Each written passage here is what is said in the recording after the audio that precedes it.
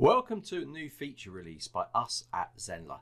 So this is social media for login, checkout and sign up using either Google, Facebook or Twitter. So this has been asked for by you instructors, so now we've implemented it. So I'm just going to take you through the process of making sure that you've got the correct blocks in there, and you've got a choice of blocks as well that you can pick for login via social media. Okay, so you can see here on the register we've got the standard sign up block here, and if we go to the login, you can see we have the login block, and there's no social way of sign up or logging in. So I'm going to show you, we just need to replace these blocks inside here for the registration and login page. So I'm going to sign in and I'm just going to show you how to flip the blocks over, and then you'll see what happens. I'm going to just go to the registration block now, and I'm going to edit that, and now I'm on this page. I'm going to simply add a new block inside here. So we've got the sign up block here, so I'm going to go to block, and there's two ways of doing it. You can search through here, or you can just add a new block down here, and you can start and you can type social in here, and it's going to give you the social block. So you've got the sign up block here. You'll notice you have two different styles to add. So both for the login you have this style, and for the login on social media you have this style as well. So you have these two different blocks to choose from, so it's up to you. So I'm going to use this block here. I'm just going to click in here, and that's going to give me the new social media sign up block. So I can actually delete this one out. So I'm going to click delete and delete it out, and now we have our new social sign up. So I'm now going to go into the login page, and I'm going to do exactly the same. I'm going to come into here, and I'm going to again type social in here, and that's going to give me the login block, which I'm going to click here. And there you can see we have the login block. So now I can take this block, delete it out.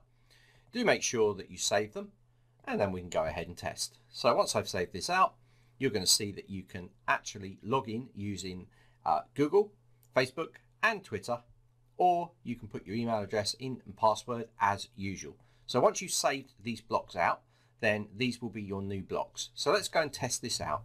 So now I'm on the sign up page. Let's use one of these social media types to log in. I'm going to use continue with Google. So I'm going to click this, and it's going to connect to Google. I'm going to select an account, and it's basically going to log me in. And now I am logged in.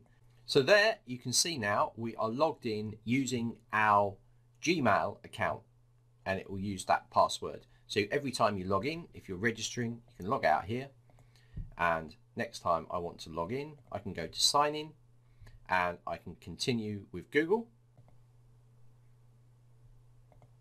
select an account, and I'm logged in. Any courses you buy will show under that account as well. Okay, so as well as register and sign in social login, we can also do social login on the checkout page. So if we have a look at a checkout page now, you're going to see our default checkout page here. So what we're going to do is we're going to add social login to this. So as a little note, any course you've got in that you need social login, you're going to need to change the block over. So we're going to go to Learn to Surf Intermediate, going to go to Pages, and we're going to jump down to our checkout page and go into Edit. And all we need to do is swap the block over for the new social login checkout block. Here we go. I'm going to go to add new block. I'm going to come down to and type in social and hit enter. And we're going to get the course checkout with social media block here. I'm going to click that, and then that's going to be in here. And you're going to see that we have the ability to have social login. So I'm going to just delete this one out and save it. Let's jump to incognito to not show myself as a logged in user. And there we go. You can see that we now have this, or continue with Google, Facebook or Twitter. And that is how we can do it. So we've got social media login for register, login, and we can insert it on any of the checkout pages that you have inside your Zenler site. So that is social media login.